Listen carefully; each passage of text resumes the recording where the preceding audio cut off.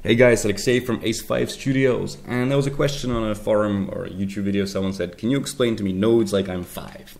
So I'm like, that's a good idea. So this is nodes like you're 5. Why would you want to use nodes? So this is the scene if you watch my other tutorial where I got this spiky ball thing going on. It looks something like this. It's taking a while to clean up, but nevertheless, go have a look at the tutorial. You remember what it looks like. Let's actually turn off global illumination here because we don't need it that bright. Oof, and turn on some lights. And basically there was something along these lines. I'm not sure why there's no color, but anyway, my point is, let's say the client says, or you just decide you want to try a different noise pattern. You don't like the spikes, you want there to be more spikes. So you go to displacement and you get your noise shader and you're like, well, now I want it to be like 100%, so there's a lot more spikes. And you switch it and there's more spikes, but now you realize the problem is now your light, your luminance and your color doesn't match up the spikes. It's now still where it was. So you have to grab this shader and you have to copy it, and then you have to go to your, wherever it is, your color thing, and you have to go in there and you have to paste it and hope that it pastes correctly, like right now, your paste shader. And now the colors should match up. Yeah, the colors are matching up, so you can see the tips are green, but the luminance isn't, so you have to go back to your luminance and open it and paste it here as well. And now it matches up. Then you're like, well, I liked it better the way it was before. You have to go back and change everything, or if you wanted to try a different noise. But with nodes, I recreated pretty much the same material here with nodes, and you can see it here. And basically, the great thing about this is that I have one noise, and I plug it into the colorizer to get the colors, and I plug it into a different colorizer to control the luminance. And now when I change the noise, it will change everything. So if I have this thing here, and then suddenly I'm here like, well, let's try a different noise altogether. Let's just try some electric noise. And everything changes and still matches up, and that's very big. So global scale like 50.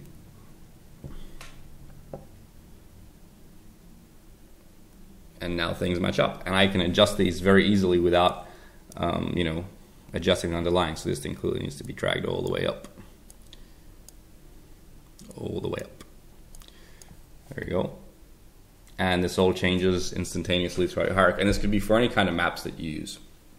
You know, if you're using some kind of height map in your materials or anything like that, and you know, I'll show you how to build them. It's pretty easy. I usually, like, you can build this all manually, but for me it's easy if I just start with a, let's delete this. Let's turn off the render here for a second, and let's make up. You can make your own material and you can get all the reflections and everything, but honestly the Uber material is great because when you create it, yeah, so you have this one material here. I rearranged my interface because something glitched a bit with the Node UI. And basically here you can select if you want to show all ports or just connected ports. But this is not really necessary because now when you open this, you basically have a very similar setup in the material as you do with your standard material. So for example, I know that I want the diffuse, I want reflection, and I want emission, and I want displacement. And now you can go and open these and they're pretty much the same thing, except here you have to plug in a value through some other means. You can't just, you know, press the drop-down menu. So let's turn off diffuse for the time being. Channels. I mean the emission. We don't need the emission right now. So let's put this material onto our sphere here, and let's go and drag some stuff on. So noise. So you press C and you type noise, and you go noise, and there you go. You have your noise, and you click on it, and you can change the noise. Projection is UV. Make sure it's there, and let's pick our noise, which I prefer Booyah, but dense doesn't look too bad.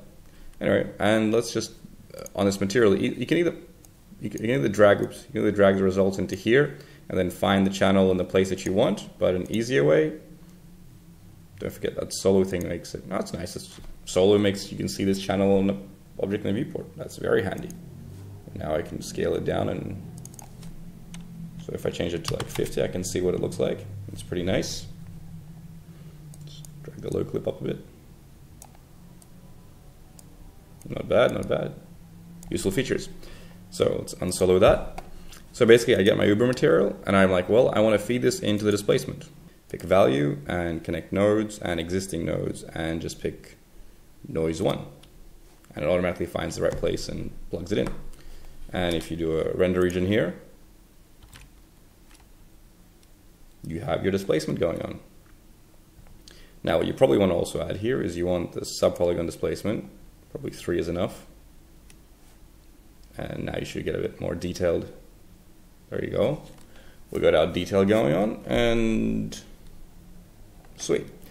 And let's turn that off. And now my colorizer, so I just press C and I go colorize. There you go. And I will drag this thing in here, and I will drag this into, once again, I can do it manually, but I think it's easier to just click on this and find the diffuse, and then go here, connect nodes, existing node, and colorize 1. There you go, and now you can see the colors are what I want to be, but here I just change this to my to colors that I want. So let's go and make this pink, and let's make this blue, because you know, on brand. That pink should be a bit more. Yeah, there you go. Let's give it a bit of white at the tips. And now we hit render. Oops.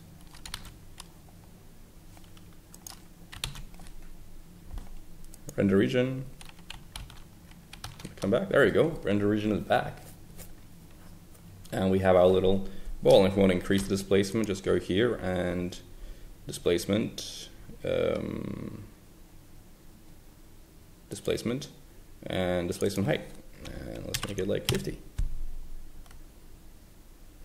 And right now it's intensity centered, but it still gets the point across. And now you have one channel controlling both these things, and the same thing you do for the luminance.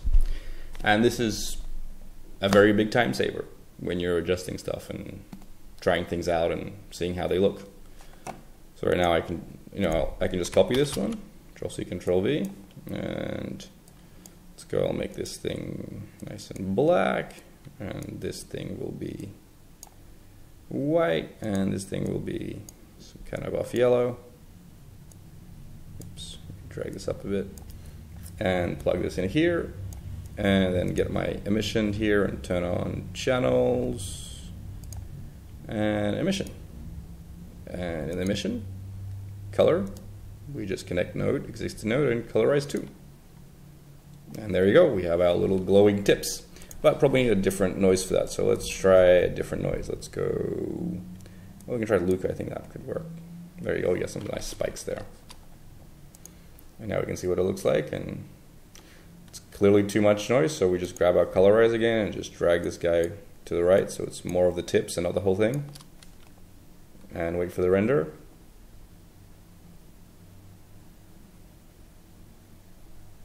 And there you go. Change the noise and everything, gets fixed. And let's go. Right now I want to make the whole thing scale up, and global scale, let's make like 250.